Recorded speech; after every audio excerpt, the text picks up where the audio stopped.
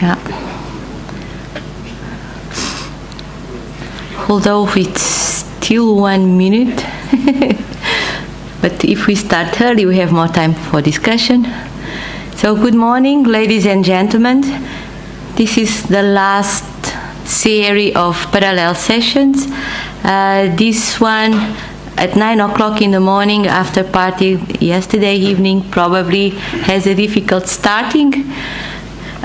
We have today on that session the topic benefits of implementing the European Union location framework. We have 5 speakers, and we can make, if we have sharp on a quarter of an hour for each presentation, we have then time for at least 1 question for each presentation, and at the end we can put all the questions that are more generic regarding the topic in general and regarding, let's say, the totality of the presentations of the morning. So, my name is Vanda, Nunes de Lima. I guess that at that moment of the conference I don't need to introduce myself anymore, because in one way or another you saw me around. So, but I'm part of the Inspire team. I'm working at the JRC, and I'm involved in the Inspire support to implementation and maintenance and use of Inspire for other policies. So, presentation done, I give immediately the floor to the first presenter, Mr. Joep Crompvoets. Yes, Thank you. did better. Thank you. You're not the first one we had difficulties with. Good morning, everyone.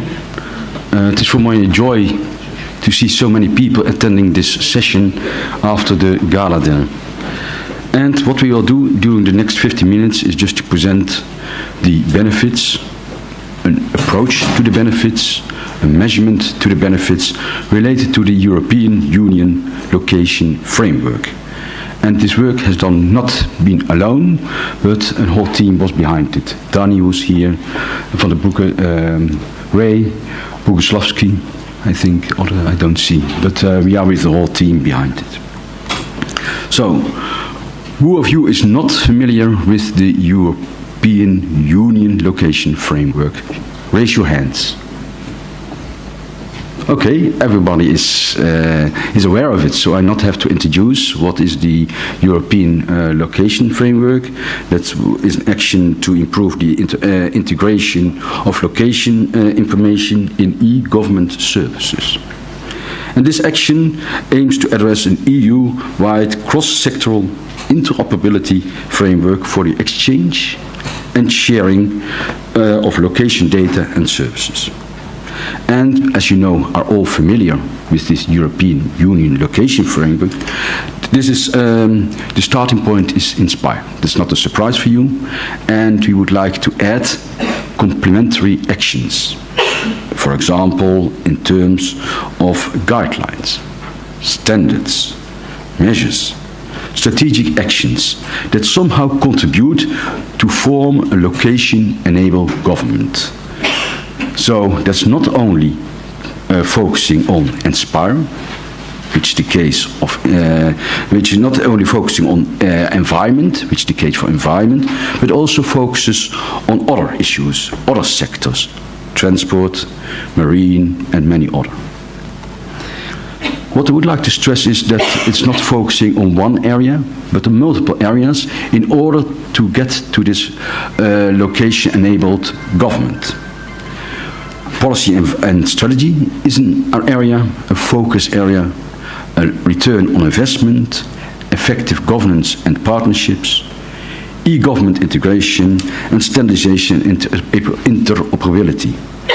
I would not tackle these issues, what's behind it, because that was well introduced during the workshop that was organized last Monday by Ray Boguslavski and Paul Smits. They really tackled this in detail. So I will not take that into account. But these areas are fundamental for the rest of the presentation. Introduction. So we assume that an EOLF, a European Union Location Framework, is intended to deliver a wide range of benefits. At least the benefits are higher than the costs. But exactly what are those benefits? And who can measure them?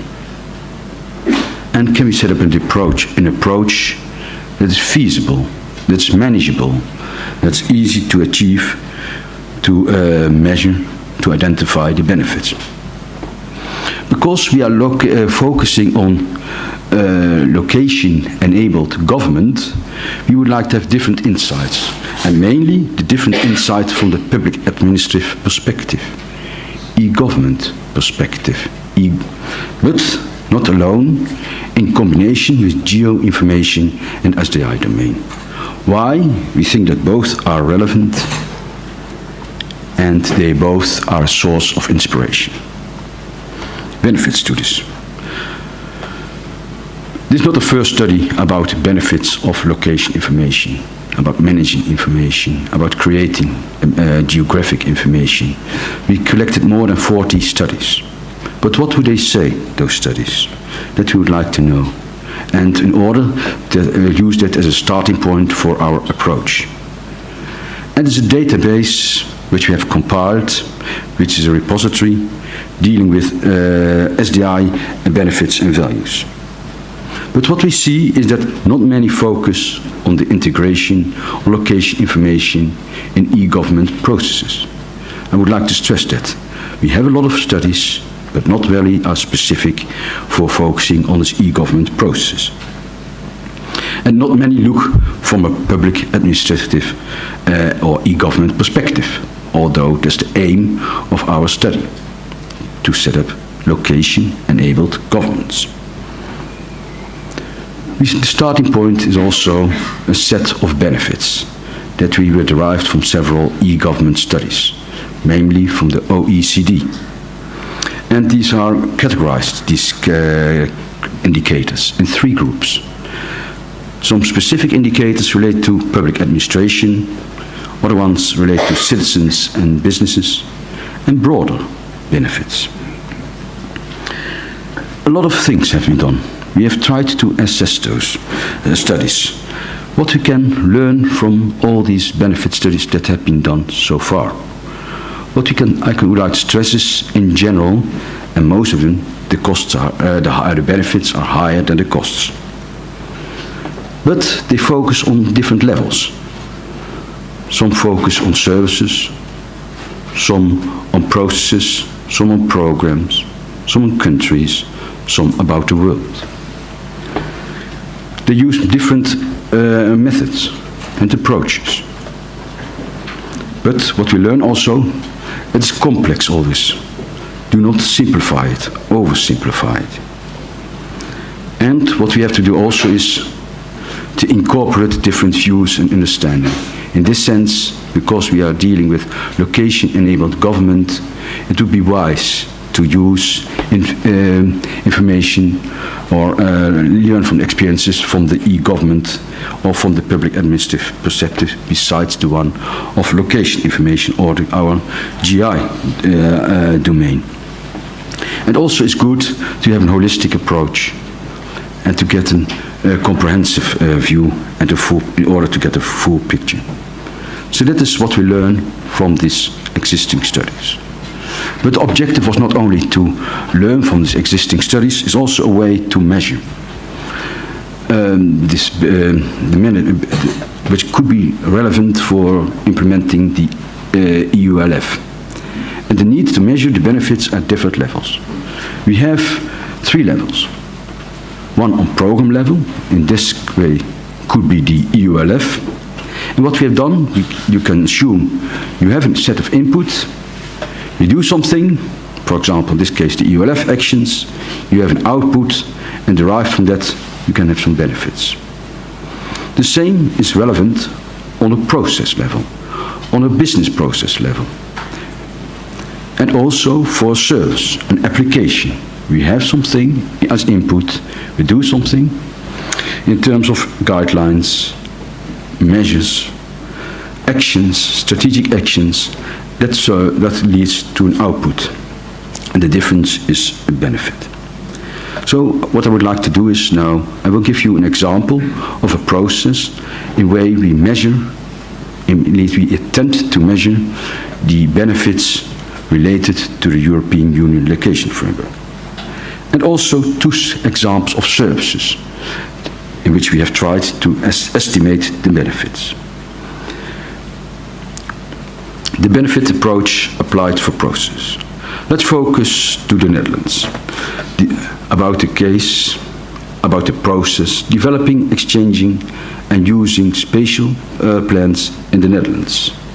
According to the new Act for Spatial Planning in the Netherlands that came into force in 2008, municipalities, provinces, national authorities are obliged since 2010 to digitize their spatial data plans and also make them available as open data.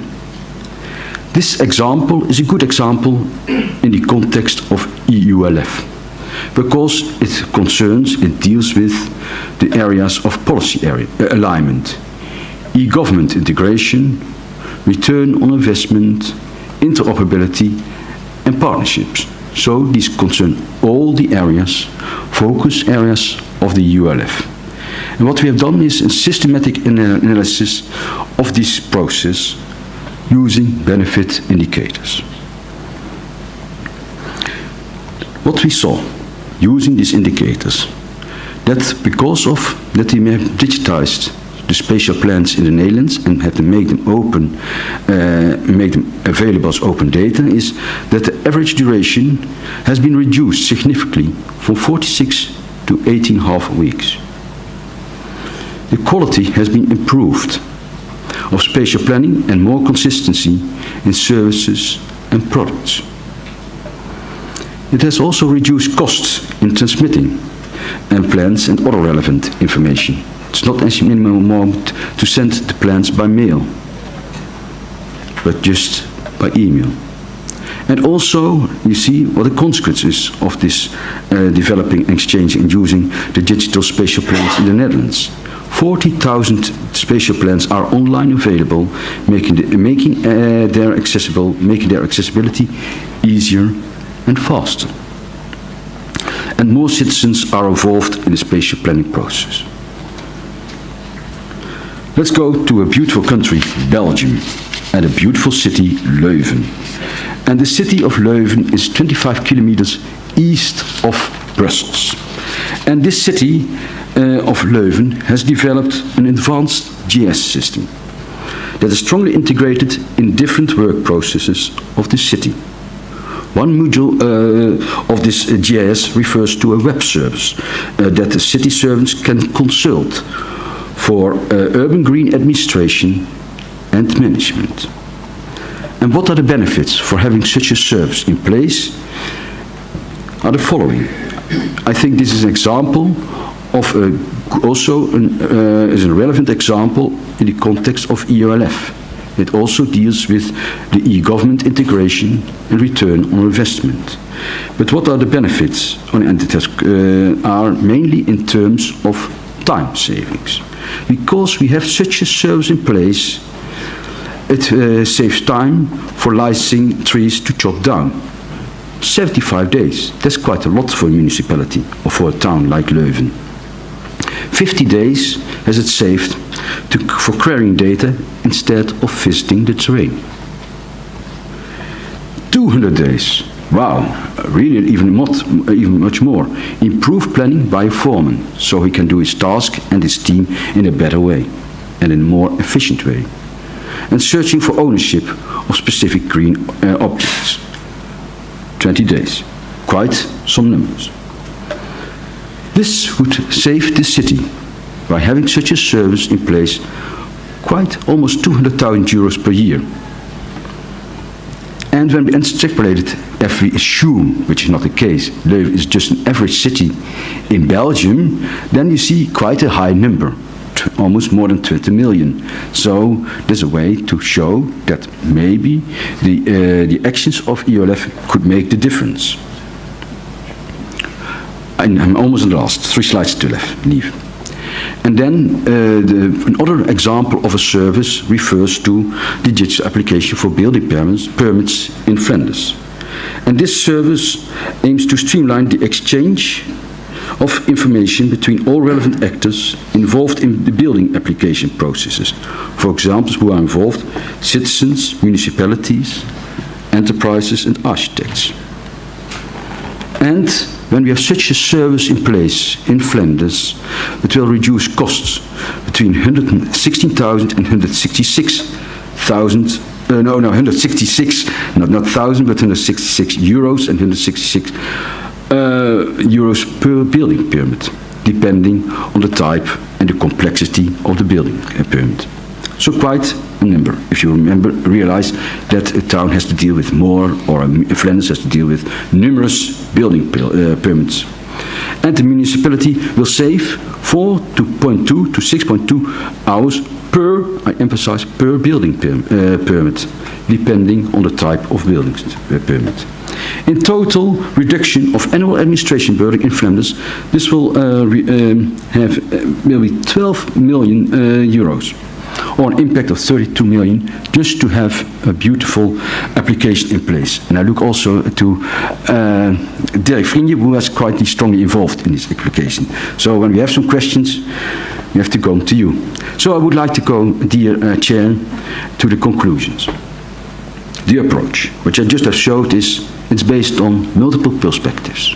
It's looking from the perspective of geo-information, spatial data information, but also, and even more important, focus on the public administration, e-governance perspective. It's applicable at program level, at service level, and at process level. So it's referring to multiple levels. It's applicable for processes and services, and we have showed that it worked. And in this way we would like to demonstrate that EOLF makes sense. I would like to stop with this presentation. Thank you very much for your attention.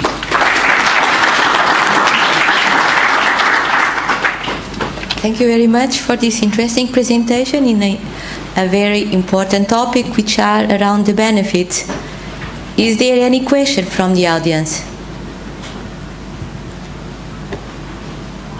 Too early in the morning? So probably it will come at the end of the session. Thank you very much. I give the floor for the second presenter, Danny. Yeah. Vandenbroucke. Oh, I will use this one.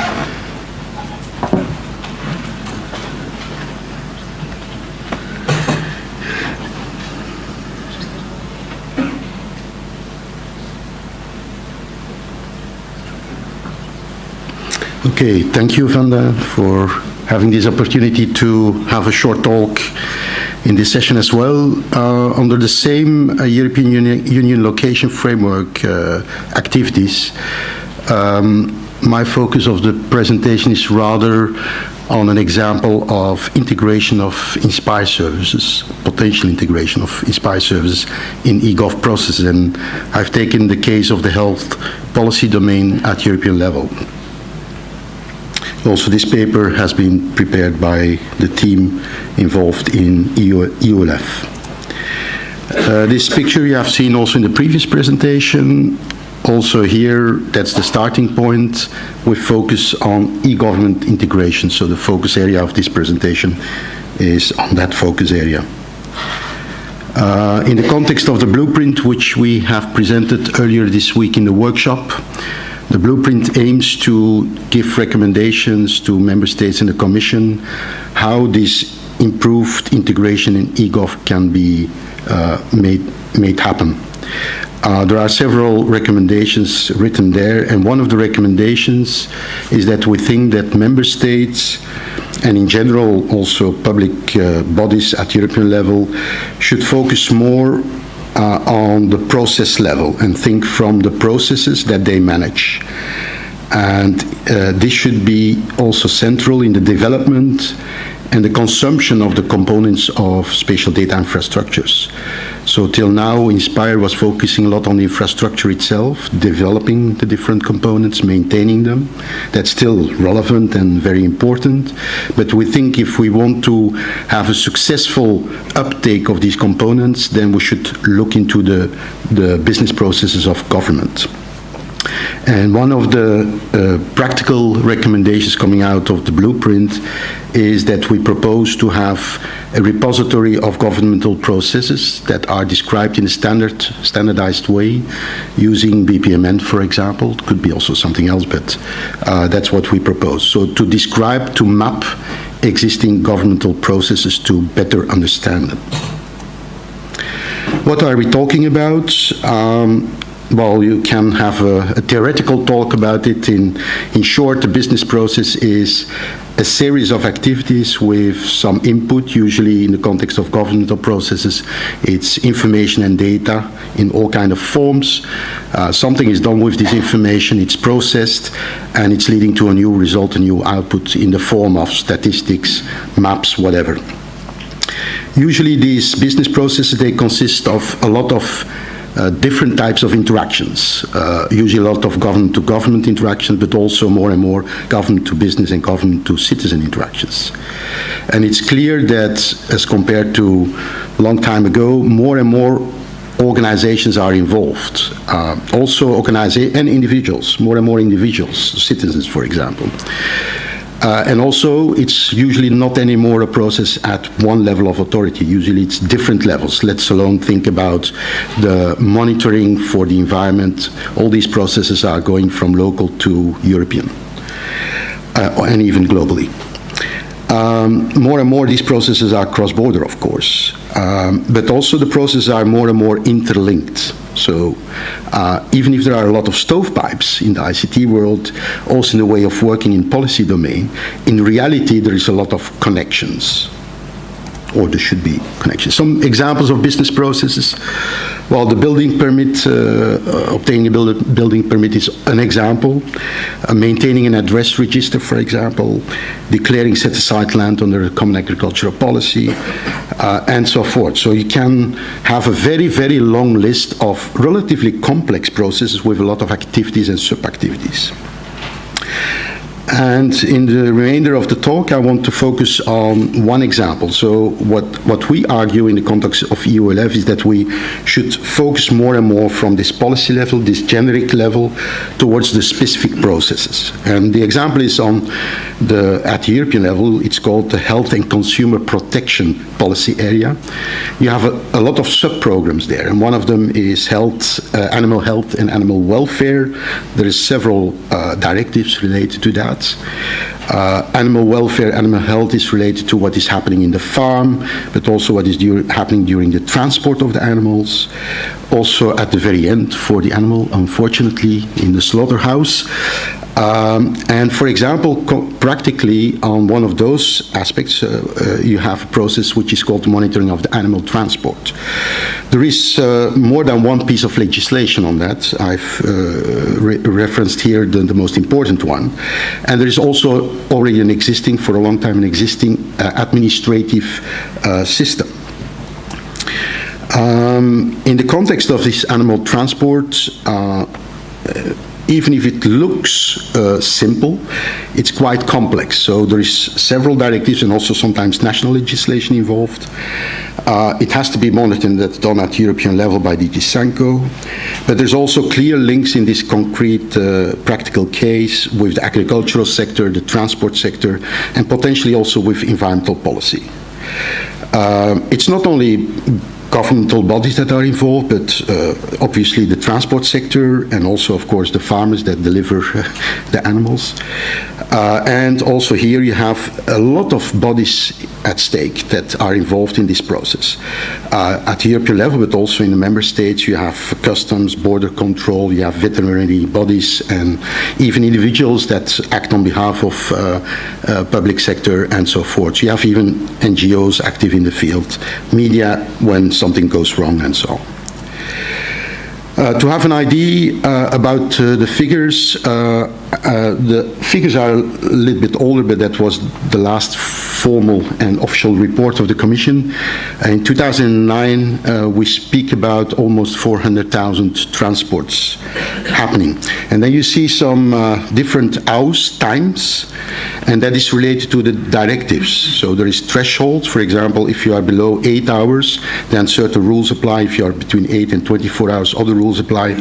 If you speak about more than 24 hours, yet other rules apply. What is already done right now from the geospatial perspective is that there is an estimation already of the journey time. And there is also already GPS tracking of the vehicles. That's already happening. They have to file a route plan. That's an obligation. That's in that trusses system. Of course, there is an identification of the commercial transporter, the different authorizations, control mechanisms is quite complex.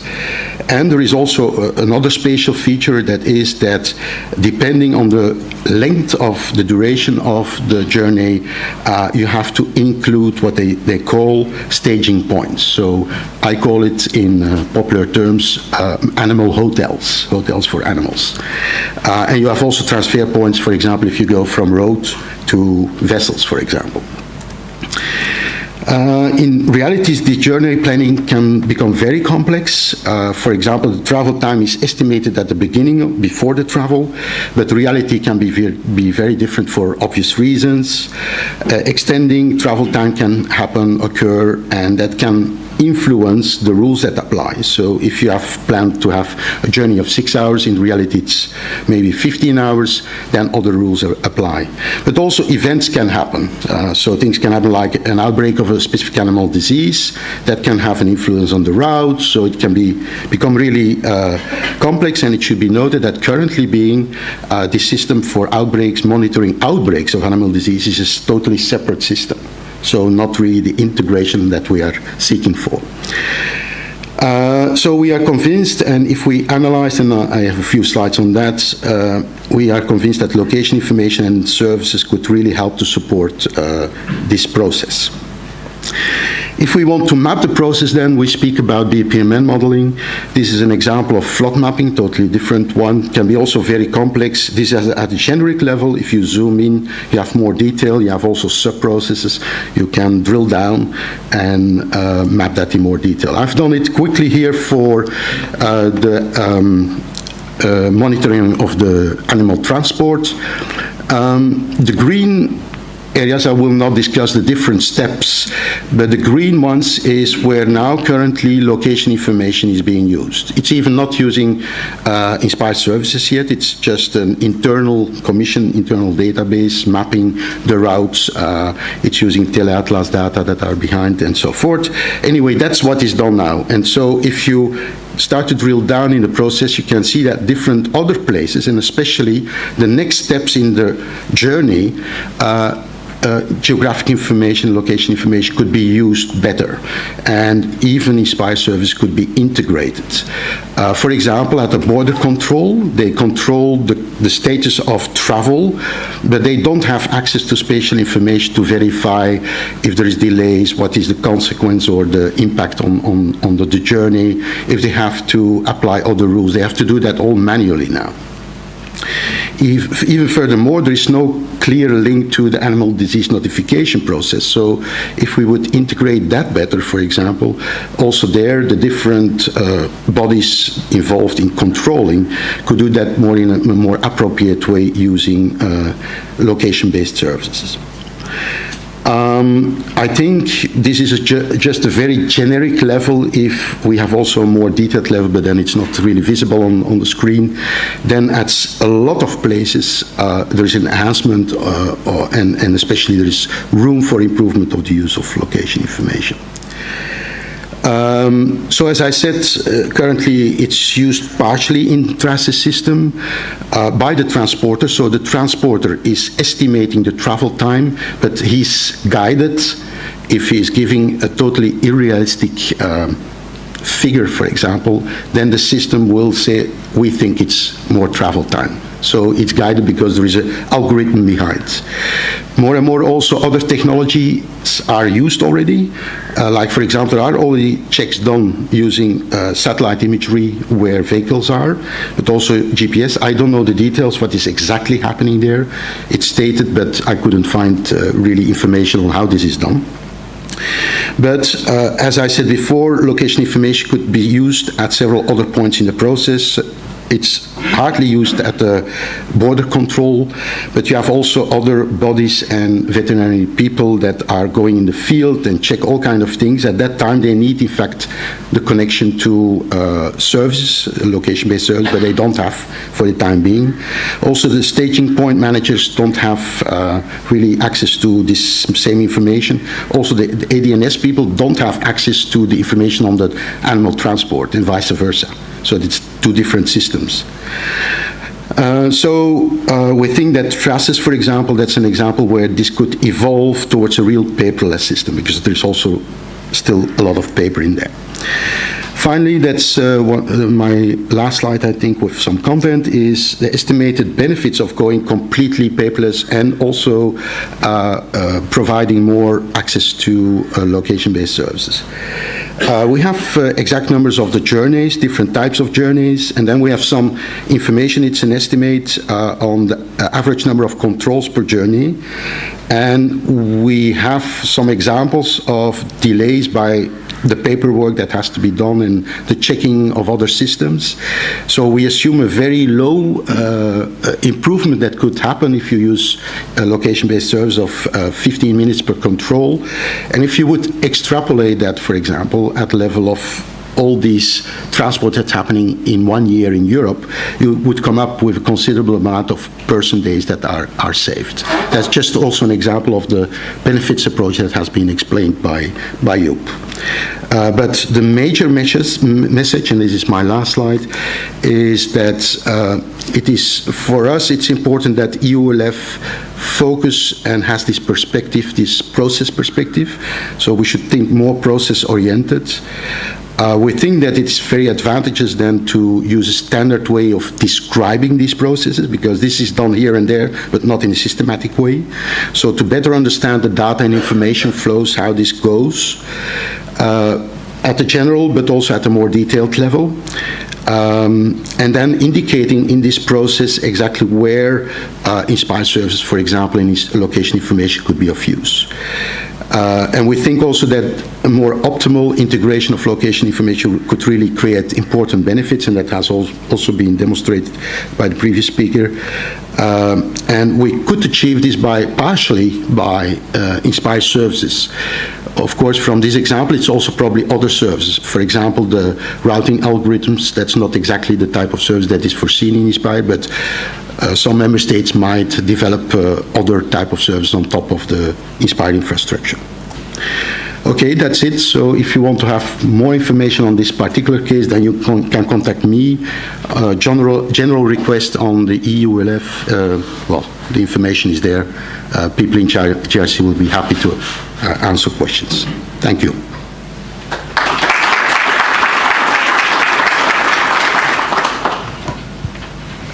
Thank you.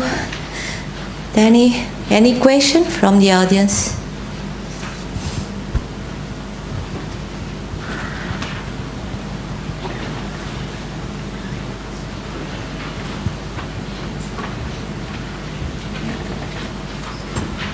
Good morning.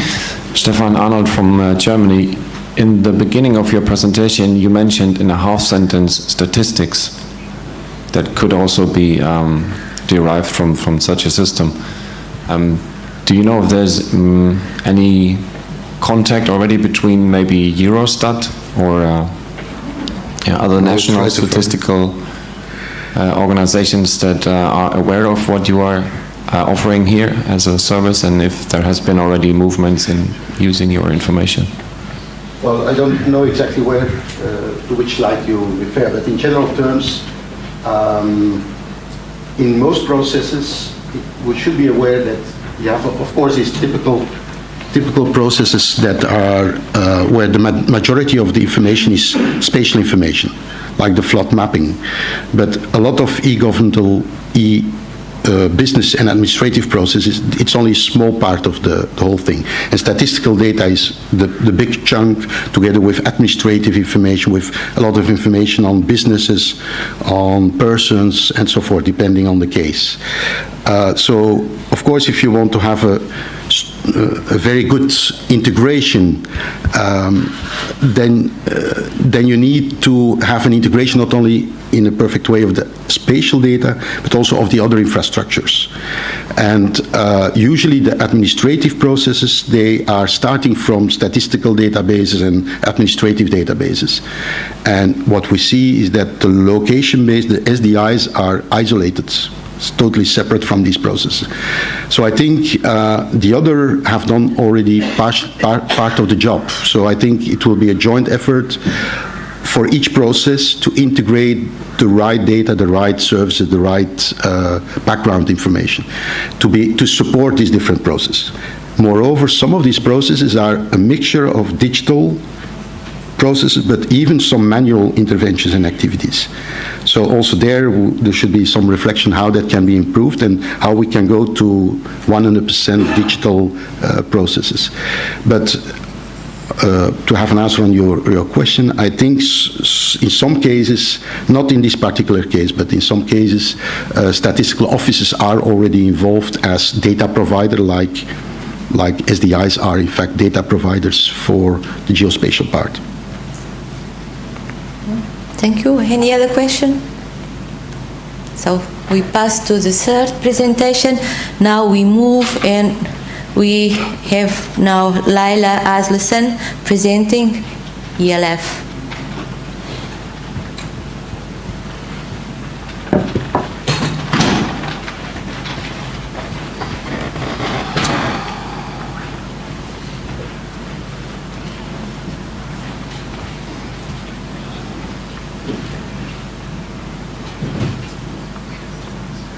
Yes, thank you, Vanda. Good morning, everyone. And you are this morning the lucky few who will be presented with the solution to many of the problems that were presented yesterday. And the solution is the European Location Framework. We are currently in the middle of the ELF project, which is going to lead to the ELF platform, which we really think is a necessary basis for good governance and a very important factor in the processes that have just been described. So the ELF platform, it is a geospatial reference infrastructure. The aim is to provide interoperable data and services, eventually full coverage of Europe. It will be high quality, it will have the metadata required, it will support international standards and inspire, and it will manage national data through interoperable processes. I will not get much into the technical side of this. The next two presenters will get more into that. But the aim is to provide authoritative topographic, administrative, and cadastral reference data. What we want is to make these data easier to access, and we want to improve the overall user experience of getting this data. And we will provide what we think is a much needed and very useful basis for private businesses to develop their own platforms, their own applications, as well, of course, being a very important platform for public bodies in developing these systems that has been described. Good governance, what is that?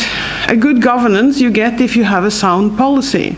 But if you're going to make a sound policy, you need adequate and good quality information. And we think that reference data is an essential requirement here.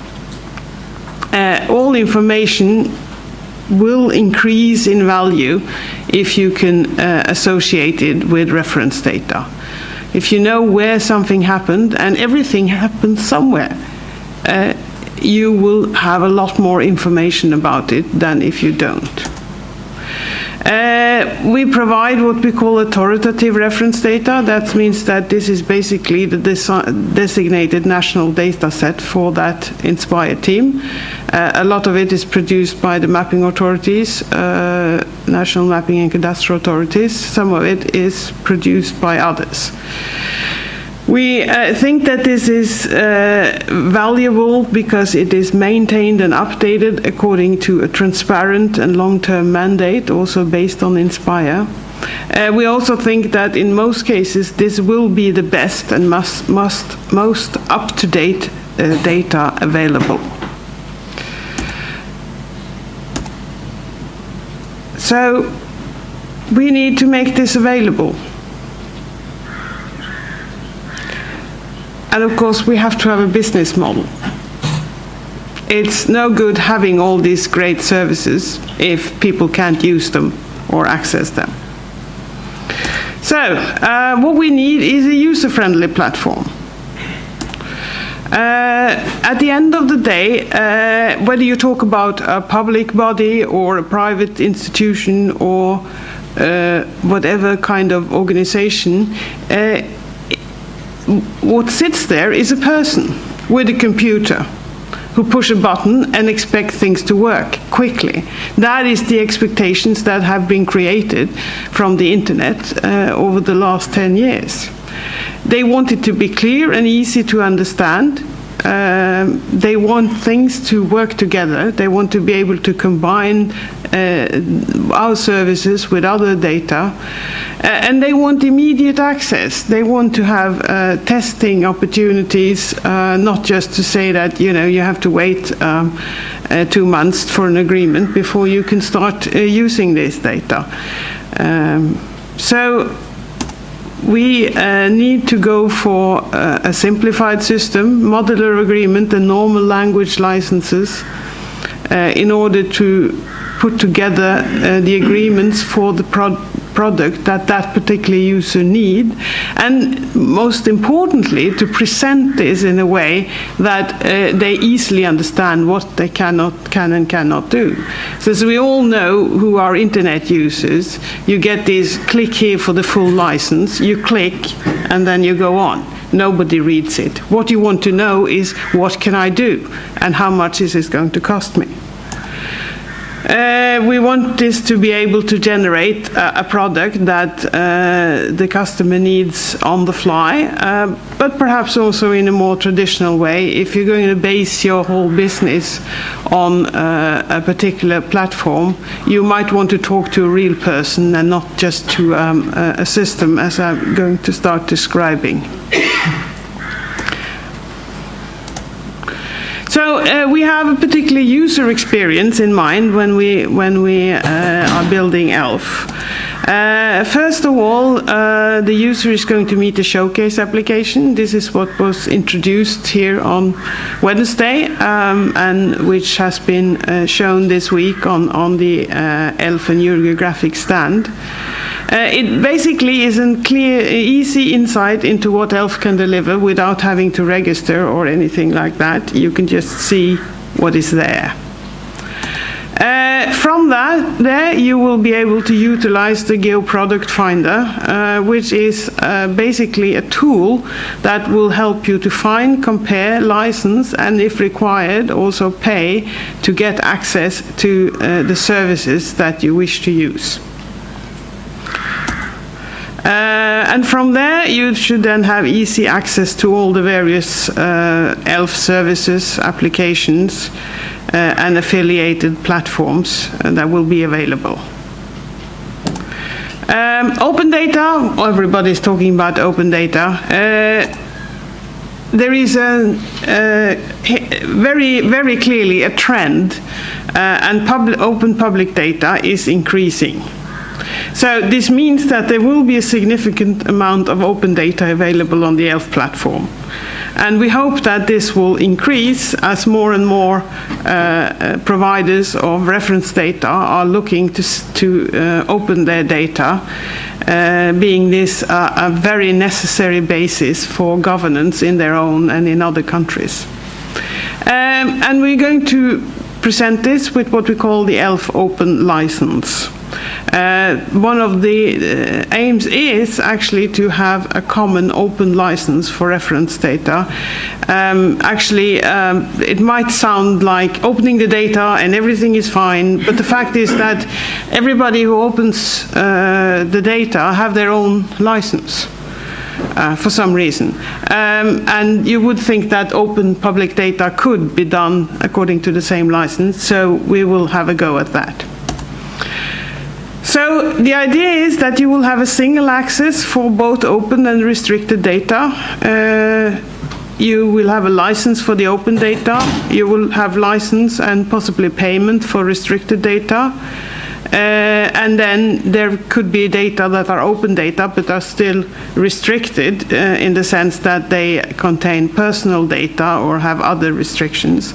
But at the end of the day, you will get one license and one price for what needs to be paid for, and one single access for all the various things you have chosen to use. So the access to the various applications and services will be, you could say, on a freemium model, where you will have some will be free and others will be paid for. In some instances, some countries, of course, it will be free all the way because they have opened their data. The ELF base map is meant to be a free VMTS service. The ELF geolocator is a geolocator where you can search for places with names and addresses and so on. And it will be limited free use of that with the showcase application and base map, depending on the country's various policies. But some use of it will be free.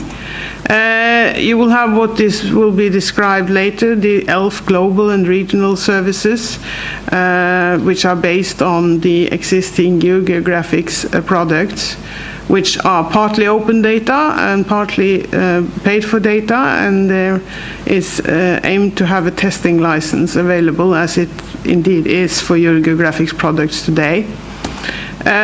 We will have the ELF national services, which again, as I said, some have open data, some have partly open data, and some have restricted data. And in all cases, there should be a testing license available. So to try and sort of describe this, I won't get into the technical stuff again, as I said, but you will have these various services coming into the platform. And from there are sort of two tracks. It's the open services and it's the restricted services. And for the restricted services, you need technical limitations. You need a protection. It could be because of licenses. It could be because of personal data. And then both of this will go into the Geo Product Finder, where the user can find it, and eventually be used from applications and affiliated platforms. So you can see the user experience will be to go down from the top in this plaque. So what we want, easy and fast licensing. After all, if you have online services that people can access with a click, you should be able to license it by a few more clicks. So what we're planning is a wizard-style user interface in the Geo Product Finder. It will generate and present the license, and that will also, in each case, you will get what the same as you do with the CC license, that you will have a simple, you can do this and you can do that version, and then click here for the full version. And if payment is required, you will get a price for all of it.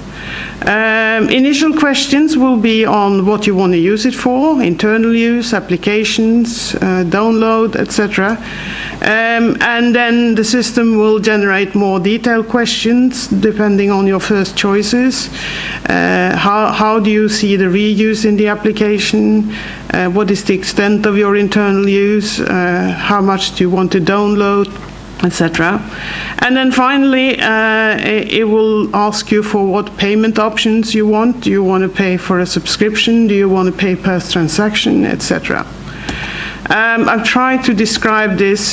So you have a user interface and you have the wizard, and the user interface will select the services. Based on this, the wizard will then create the initial questions, post the questions, the user will answer them. The wizard will then select what terms and price elements comes from these answers, maybe generate more questions when it's necessary. This could go on a couple of rounds, and then finally present the user with an agreement with terms and prices and say you can do this and you pay that, and here's the full big license if you like to read it or download it. So the road ahead, as I say, we are in the middle of the ELF project. We are developing the business side and the technical solutions through the project. Now, the most important thing in a technical solution like this, in a technical infrastructure, is that what we present has to work. There's no point in us offering off services if they are not working well, they are stable, we can guarantee to some extent that it will be up when people need it. And the same goes for the business solutions. There's no point in us offering let's say a transaction-based payment method if we have no way of actually counting the transactions.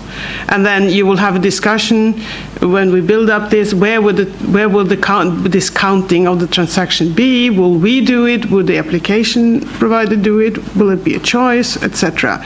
So we have to develop these technical solutions to go with the business model. And we need to prioritize what we really need to get the platform started, which means that it's likely that the platform initially, in its initial operating stages, will have a very limited amount of business models, but these will be business models that we have tested and we know that they will work also on the technical side. The fact is that the services we are providing mostly requires an application or desktop solution to be used. Most users don't know how to use a VMS or VFS service directly, and they don't really care for it. Most of them want a map. So we need to work with the application providers and with the platform providers to make sure that the initial version of the business model is what they need for their purposes. Also, there will be special requirements that need special technical solutions. As said, if you come to, for example, personal data, according to European law, it will be a question of who you are and where you are, which means that you can't do this anonymously. You would need to be able to identify the user, so we have to have solutions for possibly digital signatures, federation-based access systems, etc. And again, this has to be in place, and it has to work, and it has to be user-friendly before we can present it to anyone, or we would just annoy people by not being able to use what we are offering them.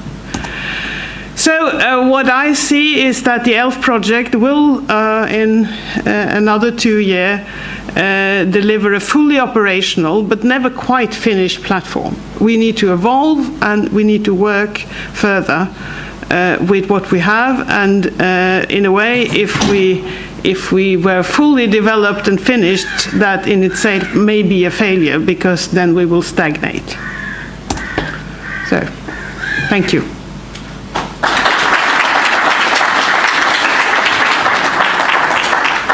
Thank you, Laila. Is there any question?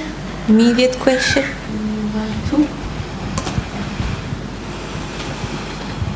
Good morning. My name is Andreas Hagiraftis. I represent the Department of Lands and Service of Cyprus. You referred to your presentation a few times about the need to have a business model. So do you refer to individual business models per organization, or do you refer to a national business model or a strategic plan? I would say we should be covered by legislation. And if it needs to be covered by legislation, what is the relation to inspire legislation? I refer to the business model for ELF.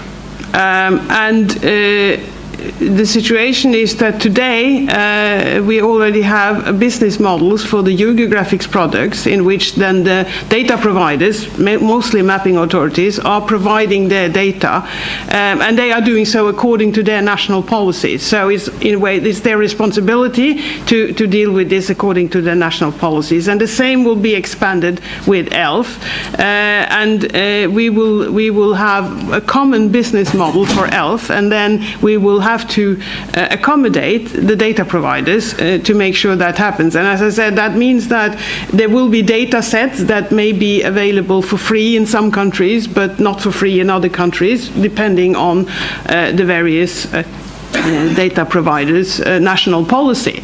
But along the way, we also want to provide them with tools and helps and material to maybe develop their national services policy so that they both can deliver their national policies according to ELF, but at the same time have it in this infrastructure with a common business model, because it needs to be a common business model or this won't work. Yeah. So is that answering your question? Yes, thank you.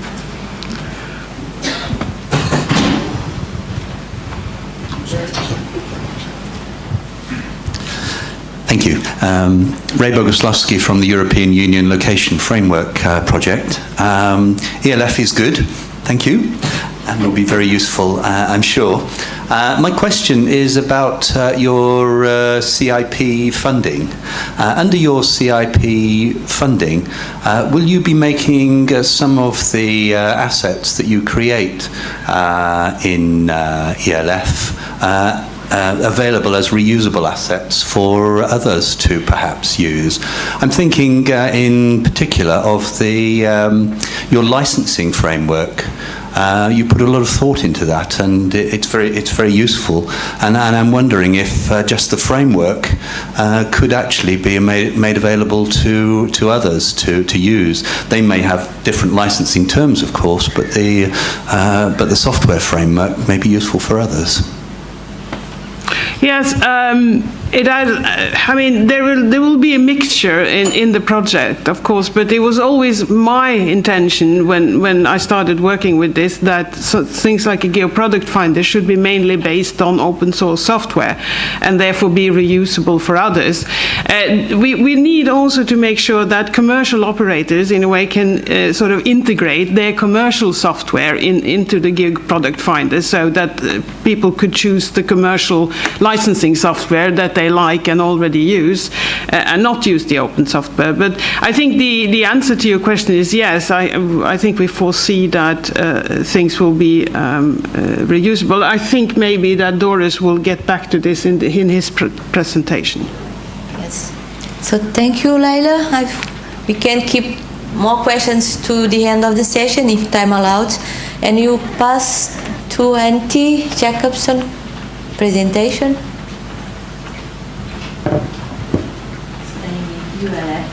Thank you.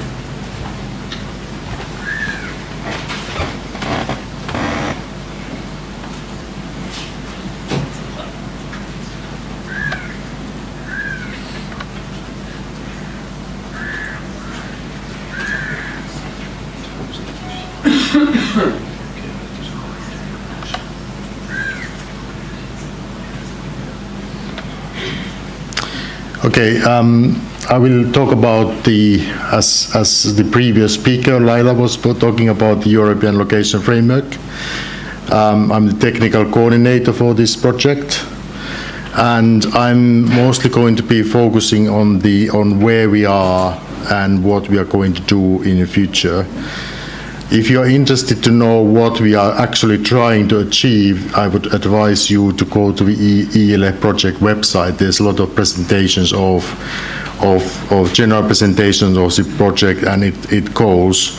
So I'm not going to go to details of what we are trying to achieve. I'm mostly referencing where we are at this point. Yesterday there was a session, Inspired Crossroads, where there was various thinking of what Inspire should be doing in the future, or how the Inspire should be coming useful. The panelists came up that there's a need to focus on users, and then there was a question on complexity of Inspire, how to address these.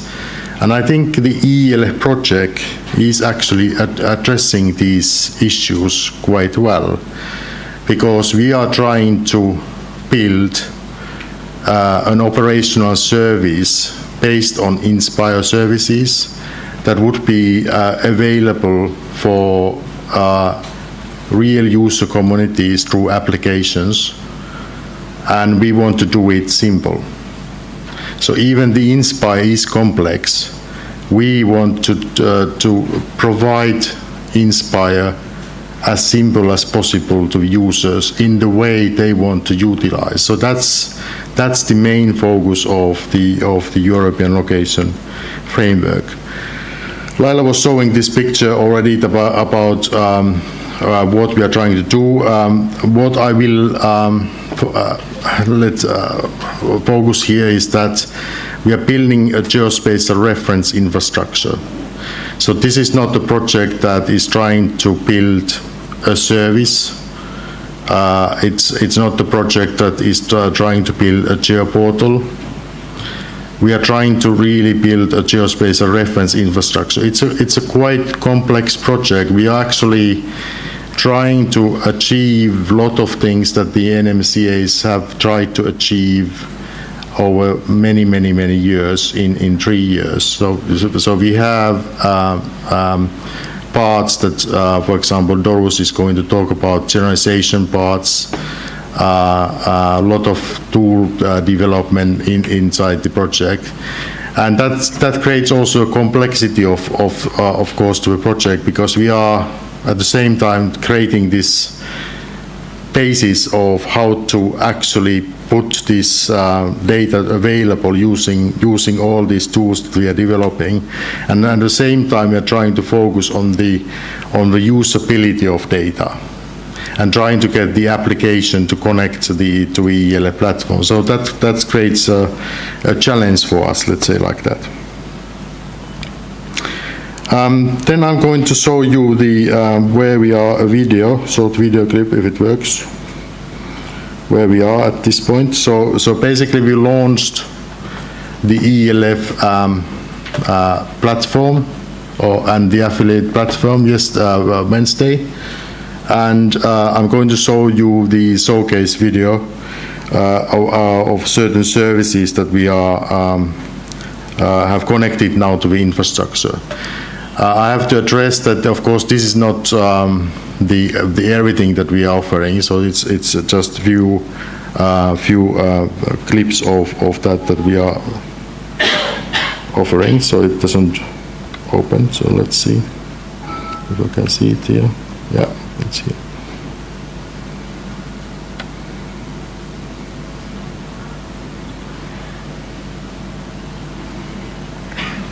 So that was the locationframework.eu, and then we go to the showcase application, and here we zoom in to our European base map. So that's basically using the current Euro regional map, and we are now using the geolocator service. I'm searching for Aalborg, and it finds certain things from our database. So it finds addresses and it finds geographical names. So we have addresses from Denmark. We try first the Aalborg way, and we find out that it's not nearly everywhere. It's not even close to the Aalborg, and then we try the geographical names, and it shows where the Aalborg is. And we zoom in a little bit. So basically, the base map that we are currently using doesn't have yet the national part, so it will be more detailed in the future. It will contain the national details. Then we tried the ELF regional services. So now you can see that there were data coming from our regional services. And if we hide the background map, we can see that it was of real data coming from those services. So that's the regional level that we are currently offering. And then we are trying to go to the northern part of Sweden, Finland, and Norway, where we are trying to see the geographical names services. Those are web feature services that we have connected. So we have to zoom in a little bit, and then we select the geographical names.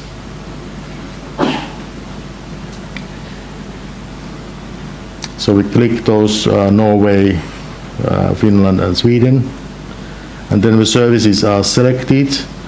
But you can see that you have to, so for web feature services, you have to zoom in a little bit because, of course, there's a limitation how much data you can see from the web feature services.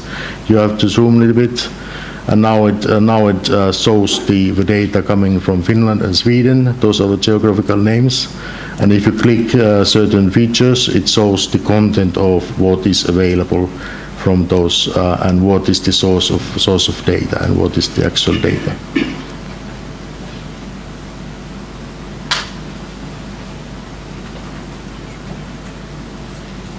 Then we also go to, let's check also that Norway is there. So you can also see the data in this kind of table form, what is available from different services. And then we are going to Norway to see that there is some data, geographical names from Norway as well. So the red triangles are coming now from Norway, and if you click the cross-border point, you can see that there is data from Norway, and then there's some data from Sweden from that same point that is there. So basically, that's where we are at this point.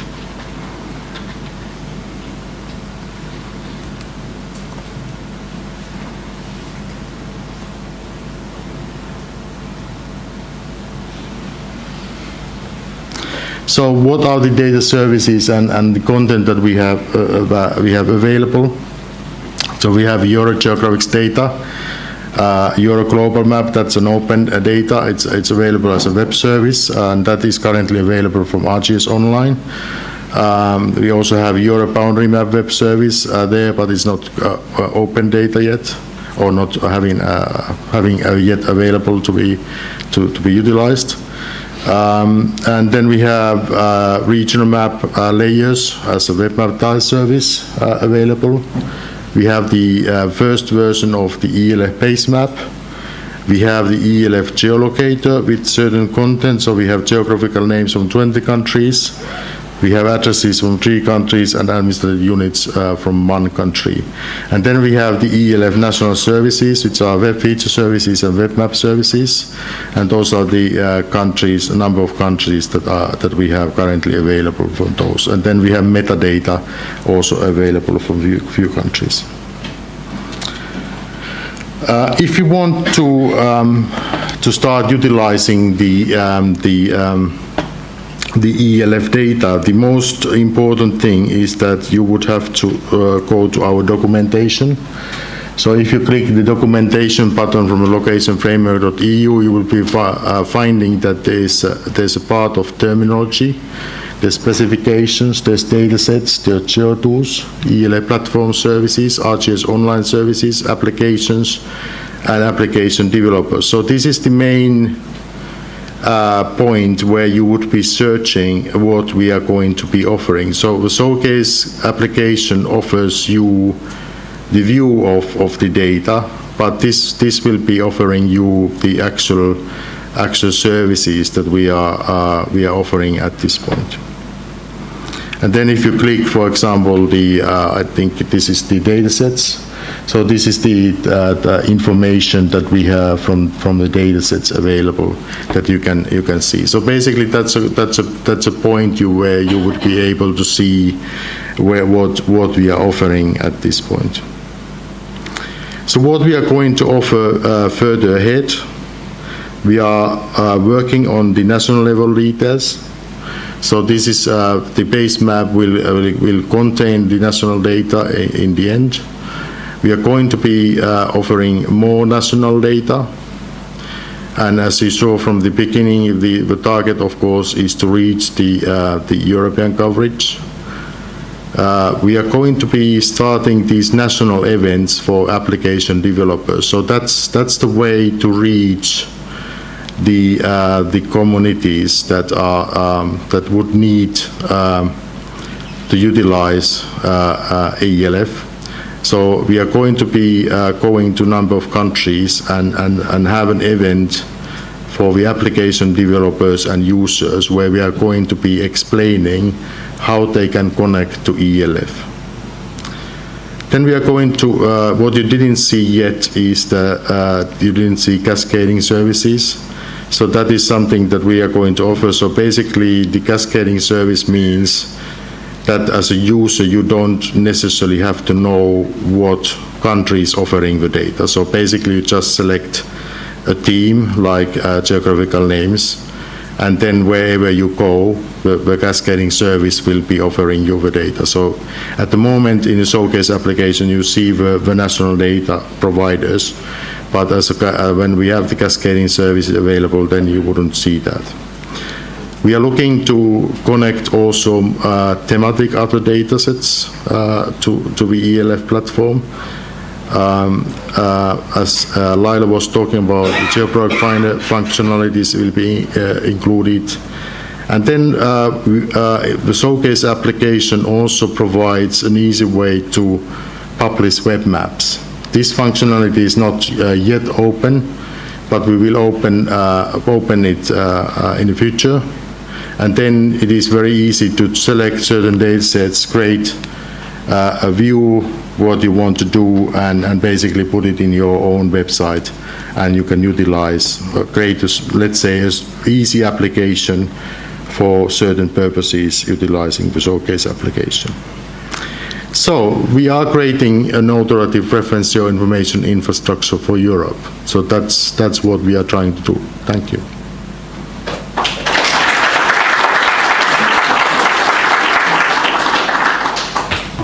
Thank you, Antti, for this, let's say, comprehensive presentation. Is there any question? We still have time for one question. Yeah. In your presentation, you refer to your to geographical names coming from which databases? Is it? They're coming from national data sets, national services. From the Euro-regional map? No, they are, at the moment the geographical names are coming from, there's a previous service called EuroGeoNames. Yes. So some of this is coming from the EuroGeoNames database, and some of them are coming directly from the ELF national services. So the future will be that we will connect directly the national services to ELF. So the EuroGeoNames database will be then obsolete in that sense. Okay, thank you. Thank you. So we can pass to the next presentation. Still within the topic of ELF, from another perspective, Dorus, Kruse, please. Okay. I guess I have the prize for the longest title of a presentation for the Inspire conference.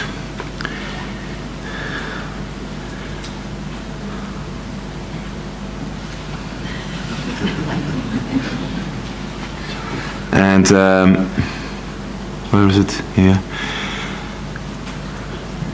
So I thought if the others take more time and I have not time enough for my presentation, then at least you know what kind of tools we deliver with ELF.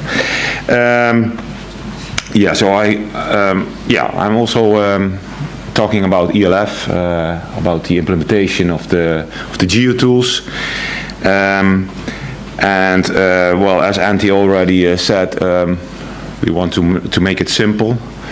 So that's also why the geotools are a big part of the ELF project. We want to provide the NMCAs with the right tools, so that they have more benefits. They can easily provide us with their data, and so they have all the tools available to make sure that we have all the data of Europe. Okay, I work for the Dutch cadastre, where I'm responsible for the Netherlands SDI, and within ELF I'm the overall coordinator of the resources for cadastre, and I'm work package 4 leader. I won't go into the ELF project overall slides, but within ELF there are 9 work packages, and one of them is the implementation of the geotools. And so we're talking about 7 tools that I like to update you on what the status is, and what we did last year, what we're going to do next year, what the deliverable dates are for those 7 tools, and what the next concrete actions are for the next couple of months. So we have 6 tools for NMCA's. The first 6, and the 7th one is a little different from that, and that's the Geo Product Finder that Laila was also talking about.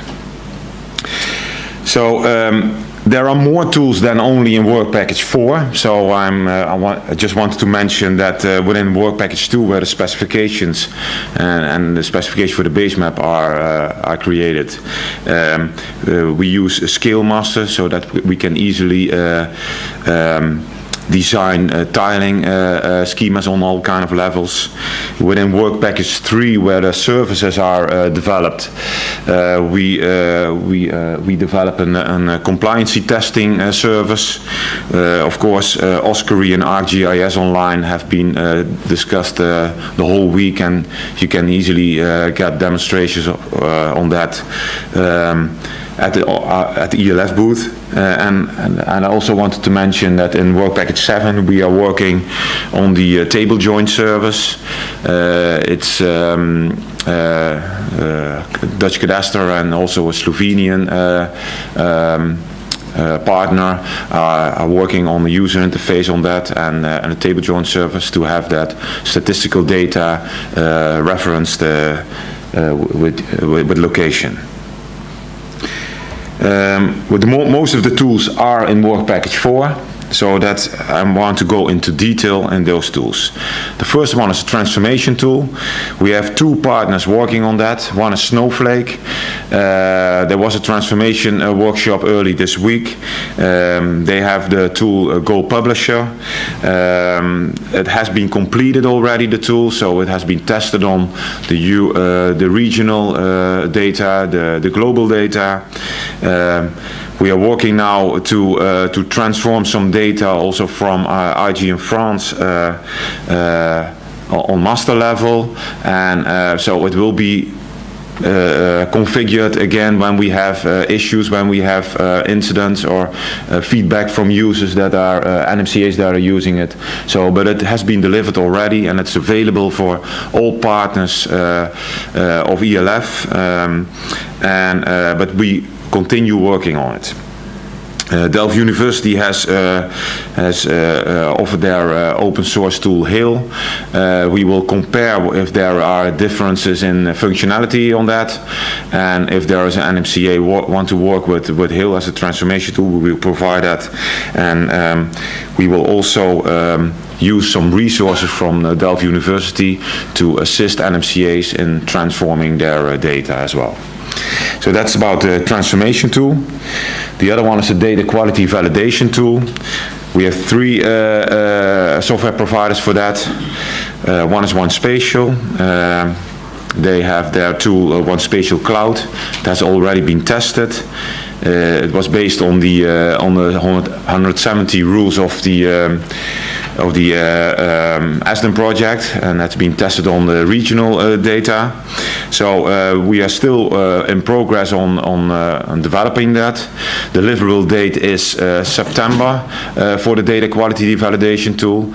If you want to have more information, it's also on the ELF Eurogeographics booth. There are, I think, still a resource from OneSpatial available to show you anything on that. Esri is providing their ArcGIS data reviewer. They are now working closely with Spain on getting the tool ready and configured and tested on their data. So they will provide the data reviewer for the data quality validation tool, and Delft University has developed their tool PP Repair, and that has also been tested on the regional and global data, and they are now testing it on the master level data, so that we can also in Q3 provide you with that tool. Visualization. For visualization, we work on an SLD editor that has been done now by National Land Survey Finland. So that's an open source tool. After summer break, we will start working again for the last features and functionality that will be developed. So there is already a mock-up presentation of the SLD editor available, but the delivery date, planned delivery date, is February 2015 for this. Change detection tool.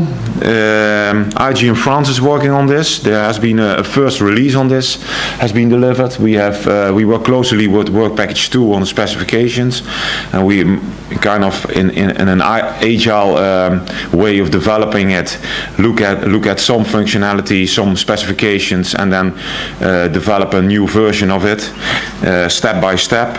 So it has only a delivery date of month 30, so that's still 1.5 years ahead, but we are still working on each version every time, and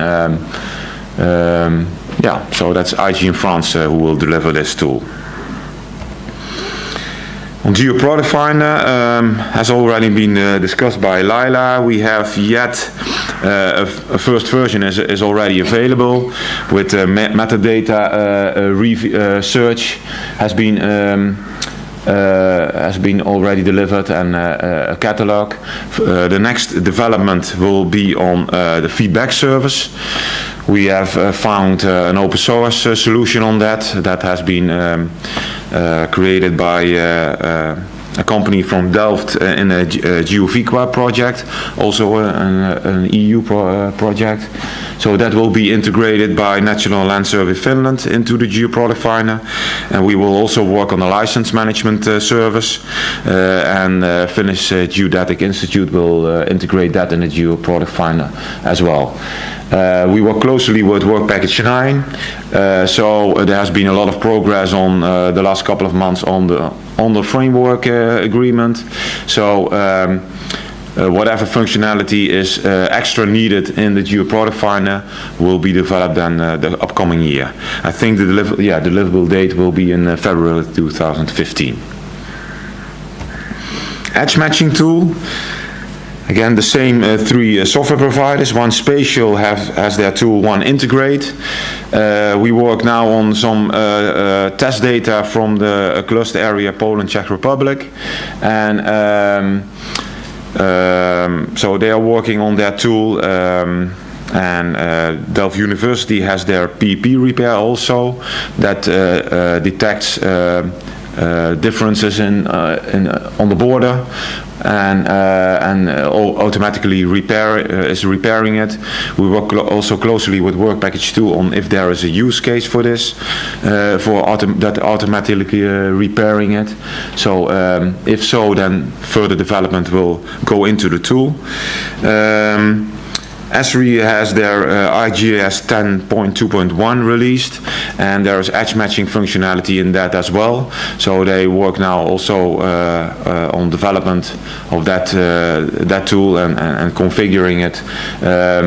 So there's quite some progress on that, and we hopefully we are focusing now in Q3 to have some functionality available that we can share with other NMCAs and test on real master level data as well. Generalization tool, then there are 3 ways within generalization. One is the regional to global generalization that has been taken care of by IG in France. They have already made a lot of progress in developing the tool for 3 teams, and the other themes have to be planned still, but so IG in France is taking care of the regional to global. Then there is One Spatial and Cadastre Netherlands with Esri. They are working on the generalization process of master level 1, and that's like 1 to 10,000K till master level 2, that's the 50K. There's been a lot of work going on the last, I think, 3/4 of a year to have the generalization rules and the specifications ready. So you have done a lot of workshops on it to first have high-level requirements and now the detailed requirements. We have now planned to have, before summer, to have the requirements finalized so that the software providers can really start configuring and working on the tools. So it looks very good. In progress on this, and there is Delft University. They have an open source tool, VariuScale. It's more on a cartographic kind of generalization. They have tested that as well, and they are now working on testing it on the ELF data, and further plans for that have to be taken. So what will we do next period? Well, now that we have already started the basis of each tool, we want to reconfigure and work further on it with the real data. So we work closely with the cluster areas and their data by testing the tools. We want to help NMCAs transform their data. So if there is any NMCA who wants to get some help from ELF in workshops, in education on transforming, and some resources within to help you transform the data, then do contact me for that. We go out to the NMCAs to show what the tools can do. We do that by webinars, by workshops, by conferences. You will find invitations on that. I think we will use Geographics in helping us reach out to you. So and there's a quality event planned in January. ELF is also co-organizing that on data quality validation, and we will make sure that the tools that are delivered by ELF on data quality will be demonstrated there, will be in workshops, whatever is needed. Yeah, that will be also a very good showcase for us to have that tool presented over there. Any questions? For now we have 3 minutes. Otherwise, please do contact me, send me an email, call me. This is my email address. I'm also on the ELF project website. You can find my details. If you need any assistance or any information on the tools, you can find me. Okay, thank you very much.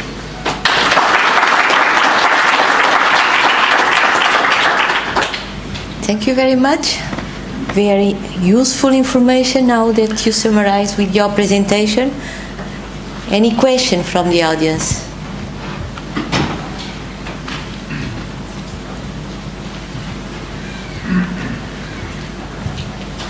Thank you. I'm Udo Mark from the German municipalities providing addresses. I have a question about your validation. how do you handle the voidable fields? How do you handle? The fields which are voidable. If you look to the Inspire data models, you will find some of the fields are voidable. The reason for that is, for example, in the addresses, that they haven't been in the address files at this time when the model was created. But from the use cases, we have found out these attributes are necessary. Well, I really, do you know? Well, I would say that is there a rule for it? We are working on those within Work Package 2. So Anja Hopstock from VKG Germany, if you email her, she probably will be able to answer that question. Yeah, so the data quality validation tool will validate if the rules are followed, and the rules are developed by Work Package 2. Yeah. Okay. The second question is going to Laila. I think the question is of how you measure and how you have included actuality in your processes. I think you can validate everything, but you must have it. And if it's, for example, the German national address data set, yes, is nearly 1 year old in the medium. Yes, how you handle this? It's part of the metadata as well? Yes, I would say that would be my question. As I say in the GeoProduct Finder, you can find and review and compare and so on, and that would be based on the metadata. So if it's 1 year old, well, then you will see from the metadata that it's 1 year old. So we're not really proposing to telling people what they should and should not choose. We're just providing with all possible information, and then it's up to them whether they think it's useful or not. Any other question? Yeah.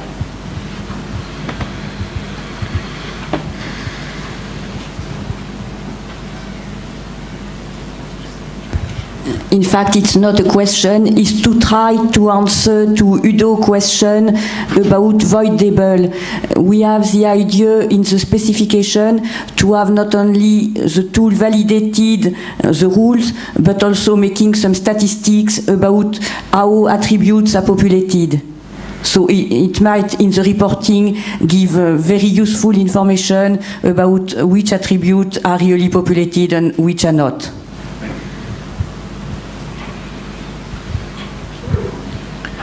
Isn't this a good topic for the data quality event? Because we have also in a discussion with an ELF, where are we going to use the data quality validation tool? Is it for the NMCAs to validate the quality of their data? Is it for ELF to validate, hey, what is the quality of data we're providing? So there is many ways that you can use the quality evaluation tool. Yeah. Antti? You want? It's not really a question. Related to this quality event, so the quality event will be 20 to 21st in January, Malta. It's an open event. We will publish this event soon. So if you're interested, please consider participating or sending a paper. What we do with the data quality validation tool within ELF is actually that we are not only considering this producer type of validation, we are also considering user requirement-based validation, and we are going to start with one use case, which is an insurance use case, and taking those requirements, and then we will validate if our data is usable for that use case. So partly that answers your question as well on the actuality. Thank you very much. Important clarification, this one, because the first question is validating against what? So it's important. Is there any urgent question that cannot be taken during the coffee break? looks like it's not the case, so we can close the session and join the coffee break now and the plenary next. Thank you very much. Thank you.